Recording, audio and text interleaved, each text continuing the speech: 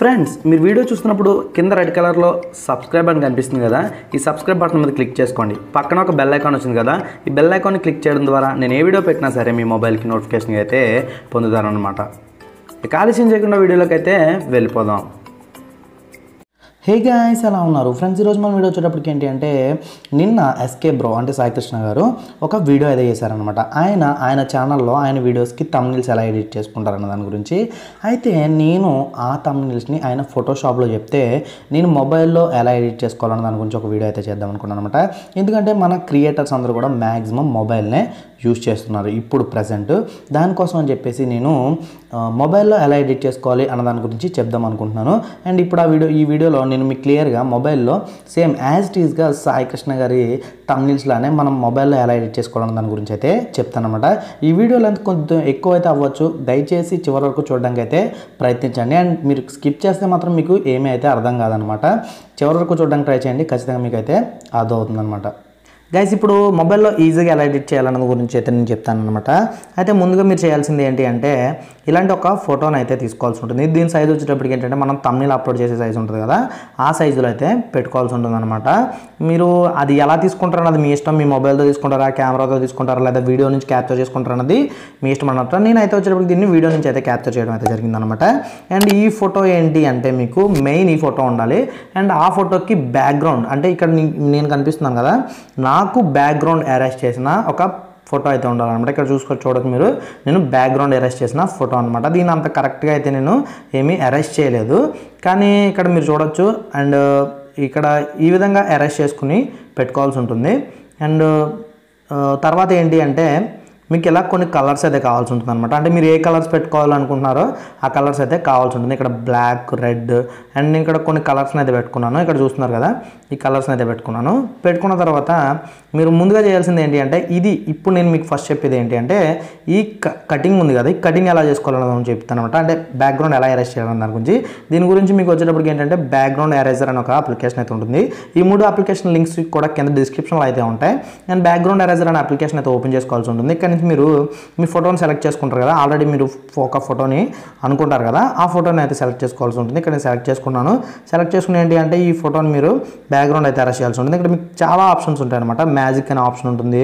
ఇక్కడ ఏంటంటే మీరు ఈజీగా అయితే దీన్ని ఎడిట్ చేసుకోవచ్చు అనమాట. ఇక్కడ మీరు మాన్యువల్లో పెట్టుకోండి. మాన్యువల్లో పెట్టుకుని మీరు కొంచెం టైం తీసుకోండి. టైం తీసుకుని దీనికి పర్ఫెక్ట్గా దీన్ని బ్యాక్గ్రౌండ్ అయితే అరేంజ్ చేసుకోండి. అరేంజ్ చేసుకుని దీన్ని ఈ విధంగా చూస్తున్నారు కదా, ఇలా ఈ విధంగా మీకు ఎక్కడ కావాలంటే అక్కడ ఎరేజ్ అయిపోతుంది. కావాలంటే ఇక్కడ రిపించి మీరు మళ్ళీ రిపేర్ కూడా చేసుకోవచ్చు. మీకు చాలా ఈజీ అనమాట. ఇది చాలా ఈజీగా యూజ్ చేయొచ్చు. అండ్ దీన్ని ఇలా ఈ విధంగా మీరు ఈ ఫోటోకి బ్యాక్గ్రౌండ్ అయితే అరేంజ్ చేసుకుని అయితే పెట్టుకోవాల్సి ఉంటుంది అనమాట. అదే నేను ఇక్కడ పెట్టుకున్న ఫోటో అనమాట. ఈ ఫోటోని పెట్టుకుని ఏం చేస్తాను, ఇదొక పార్ట్, ఇదొక పార్ట్. ఇప్పుడు ఈ 2 పార్ట్స్ మనకి చాలా ఇంపార్టెంట్ అనమాట.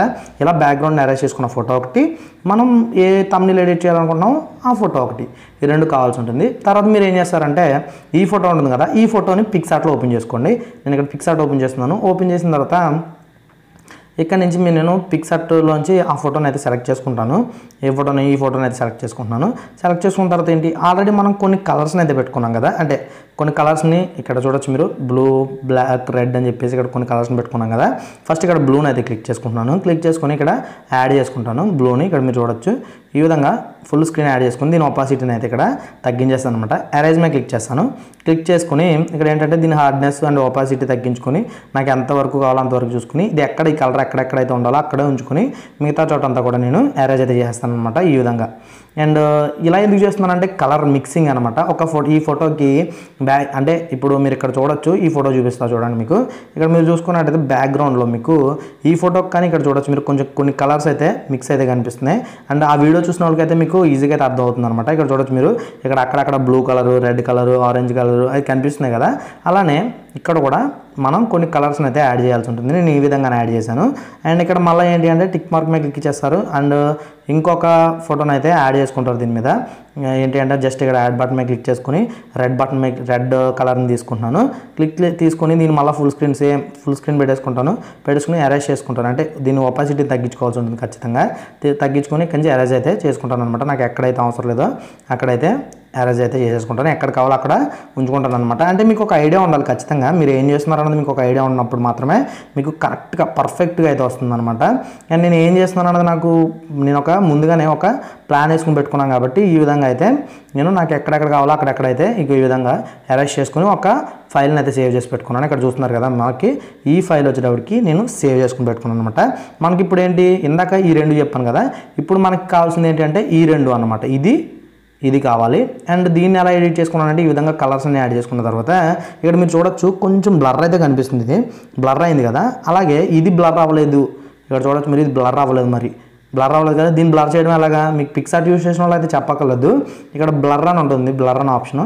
ఇక్కడ బ్లర్లోకి వెళ్తారు, బ్లర్లోకి వెళ్ళి దీన్ని బ్లర్ అయితే చేసుకుంటారు. ఎంతవరకు కావాలంటే అంతవరకు బ్లర్ అయితే చేసుకోవచ్చు అనమాట. అండ్ దీన్ని ఎక్కువ పెట్టుకోకండి, జస్ట్ కొంచెం పెట్టుకోండి, 3-2 పెట్టుకుంటే సరిపోతుంది. పెట్టుకుని దీన్ని సేవ్ చేసుకోవాల్సి ఉంటుంది. అండ్ నేను ఇక్కడ ఆల్రెడీ సేవ్ చేశాను కాబట్టి ఇంకా మీకు సేవ్ చేసి అయితే చూపించట్లేదు. ఇక్కడ నుంచి ఏంటి అంటే పిక్సెల్ ల్యాబ్లో క్లియర్గా చెప్తాను, ఇక్కడ క్లియర్గా ఉండండి. ఎందుకంటే టెక్స్చర్ మొత్తం అన్ని మనం ఇక్కడే యాడ్ చేస్తాం కాబట్టి. అండ్ ముందుగా నేను బ్యాక్గ్రౌండ్ అయితే తీసుకుంటాను అనమాట. ఏ బ్యాక్గ్రౌండ్, ఇందాక నేను సేవ్ చేసుకున్న బ్యాక్గ్రౌండ్ ఆల్రెడీ సేవ్ చేసుకున్నాను కదా, ఆ బ్యాక్గ్రౌండ్ అయితే తీసుకుంటున్నాను. తీసుకుని ఏం చేస్తాను, దీనిపైన ఇందాక అరేంజ్ చేసుకున్నాను కదా నా ఫోటోని, బ్యాక్గ్రౌండ్ అరేంజ్ చేసుకున్నాను కదా, దాన్ని సెలెక్ట్ చేసుకుంటాను. అది ఎక్కడ ఉందో చూసుకుని ఆ ఫోటోని అయితే నేను ఎరేజర్లోకి వెళ్తున్నాను. ఇక్కడ నుంచి నేను ఈ ఫోటోని అరేంజ్ చేసుకున్నాను కాబట్టి దీనికి కరెక్ట్గా ఏంటి అంటే నేను ఎక్కడ ఈ ఫోటో పర్ఫెక్ట్గా దీనికి ఏంటి అంటే ఇది ఎక్కడ ఉండాలో అక్కడనే అయితే పెడతాను అనమాట. మీరు చూడొచ్చు, దీనికి కరెక్ట్గా మ్యాచ్ చేయాల్సి ఉంటుంది. గుర్తుపెట్టుకోండి, మీరు కరెక్ట్గా దీనికి మ్యాచ్ అయితే చేయాల్సి ఉంటుంది అనమాట. ఇన్ కేస్ మీకు మ్యాచ్ అవ్వకపోతే ఇక్కడ కొన్ని ఆప్షన్స్ అయితే ఉంటాయి, పొజిషన్ అనేది. దీన్ని మీరు పొజిషన్ అయితే పర్ఫెక్ట్గా అయితే సెట్ చేయొచ్చు అనమాట. ఇప్పుడు చూడొచ్చు మీరు, పర్ఫెక్ట్ అయితే ఉంది.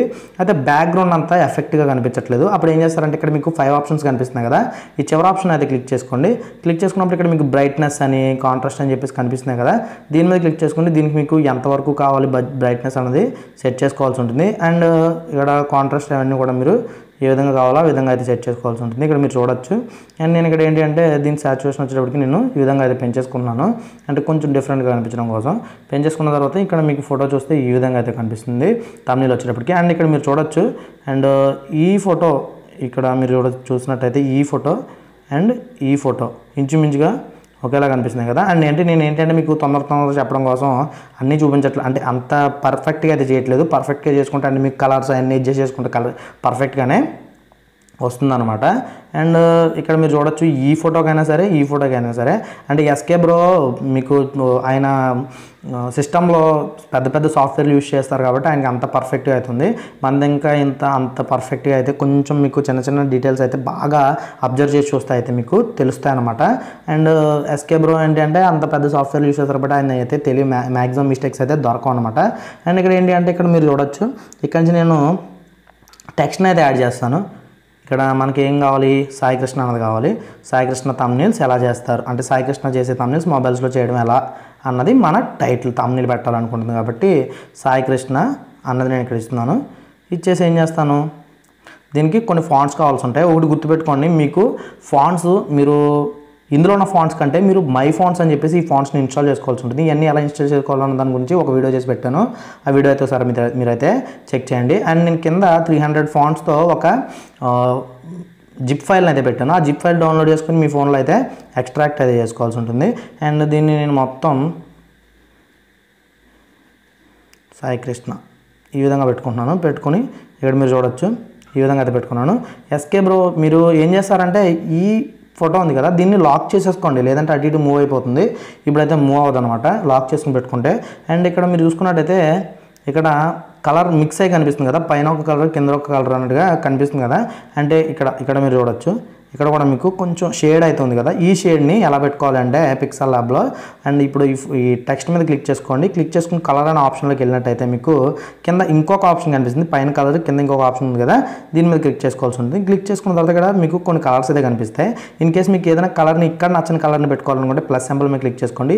ఏ కలర్ని కావాలంటే ఆ కలర్ని అయితే మీరు మిక్స్ చేసుకోవచ్చు అనమాట. ఇక్కడ క్లిక్ చేస్తారు, క్లిక్ చేసుకుని ఇక్కడ రెడ్ పెట్టుకుంటారు. అండ్ కావాలంటే పైన మీరు వేరే కలర్ కావాలంటే వేరే కలర్ కూడా ఇచ్చుకోవచ్చు. ఈ విధంగా మీకు ఏ కలర్ కావాలనుకుంటే ఆ కలర్ని అయితే పెట్టుకోవచ్చు అనమాట. నేను ఆల్రెడీ సెలెక్ట్ చేసుకున్నాను కాబట్టి ఇక్కడ ఈ కలర్ని అయితే ఇస్తున్నాను. ఇచ్చేసి దీనికి ఏం చేస్తానంటే స్టార్క్ ఇస్తాను అనమాట. అంటే బ్యాక్గ్రౌండ్ అంటే బ్లాక్ కలర్ బ్యాక్గ్రౌండ్ అయితే ఇస్తాను. ఇక్కడ చూడొచ్చు మీరు ఈ విధంగా అయితే కనిపిస్తుంది మనకి. అండ్ దీనికి వచ్చేటప్పటికి ఏంటంటే షాడో అయితే ఖచ్చితంగా వేయాల్సి ఉంటుంది. షాడో ఇచ్చినప్పుడే మనకి ఆ టెక్స్ట్ అనేది హైలైట్ అయి కనిపిస్తుంది అనమాట. అయితే మీరు అడ్జస్ట్ చేసుకునే దాన్ని బట్టి ఉంటుంది. అంటే మీరు ఎంతవరకు పర్ఫెక్ట్గా అడ్జస్ట్ చేస్తున్నారు అన్న దాన్ని బట్టి ఉంటుంది అనమాట.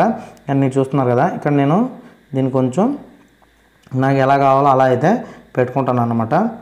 అండ్ ఎవరు చెప్పినా కానీ మీరు మీ క్రియేటివిటీ మీద డిపెండ్ అయితే ఉంటుందన్నమాట. ఖచ్చితంగా మీరు ఏం చేయాలి అన్నది మీరు ఆల్రెడీ పెట్టుకుంటారు కాబట్టి దాన్ని డిపెండ్ అయ్యి ఉంటుంది అనమాట. ఇక్కడ మళ్ళీ కాపీ చేస్తున్నాను నేను దీన్ని సేమ్ కాపీ చేసుకుని థంబ్నెయిల్స్ అన్న ఇక్కడ ఇస్తాను అనమాట.